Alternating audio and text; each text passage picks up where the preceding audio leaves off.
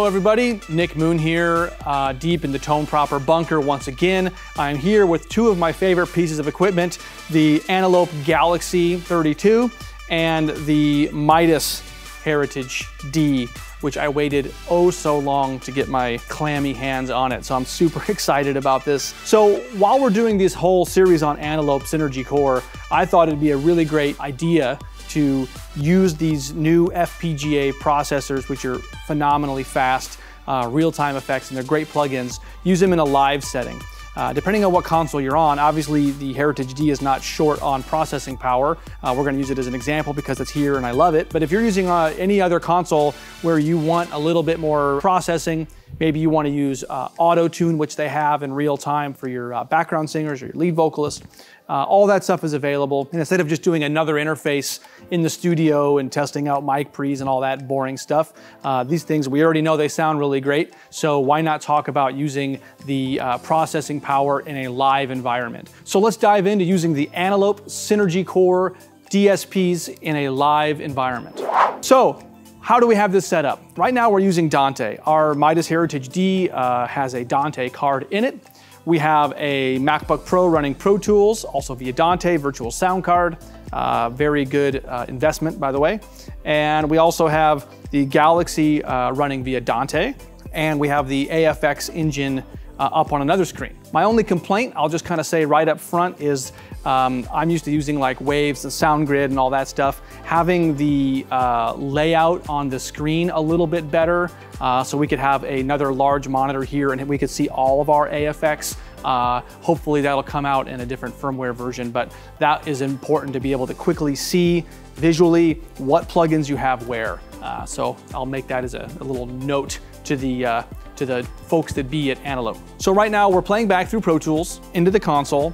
On the console, we are using the inserts. So the inserts are activated on all of these channels, and we have the inserts running back through Dante into the AFX cores and back through. So by turning the insert button on and off on your console, you'll be able to hear the effect on and off, or there's a bypass button on there.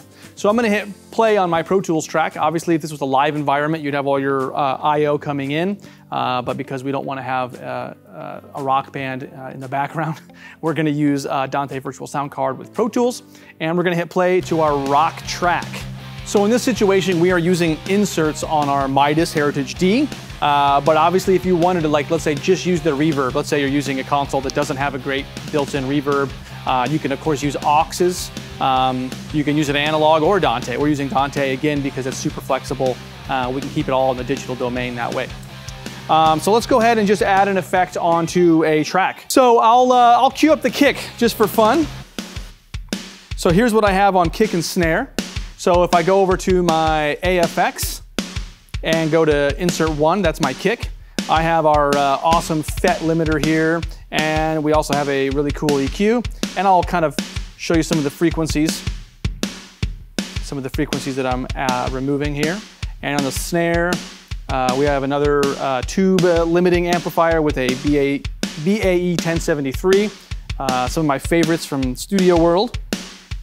Some of the amount of effects that you have here are pretty remarkable. You can see you've got a whole bunch of the mic pre-emulations. You've got a bunch of classic compressors from various famous manufacturers, EQs, and a bunch of other really great reverbs and whatnot. I'm not going to get into the argument of using Autotune live, but we have it and we are going to use it. So we've got a singer here on input number 16. And so if I go over to my AFX engine and go over to effect 16, you can see I've got Autotune running. I've also got the reverb. You can hear Autotune, and you can hear the stay level, which is one of my favorites as well. All right, so let's grab the bass. So all I need to do here is I know that I'm on track 12, and I'm going to add an effects. These vintage compressors. Of course, you can set all your stuff there. And then, of course, I really like myself a Pultec style EQ. The Neve is very good. Let's see. You can't go wrong with some of these guys. Give it a little more body. And there you go, it's just that easy. And of course you've got quite a few slots per, and it just keeps on going. Hey, thanks for watching. We really hope you enjoyed this video on the very flexible Synergy Core series of products and how they can be used in a live and studio environment. We'll have a bunch more videos coming out for Antelope and for the Midas Heritage-D.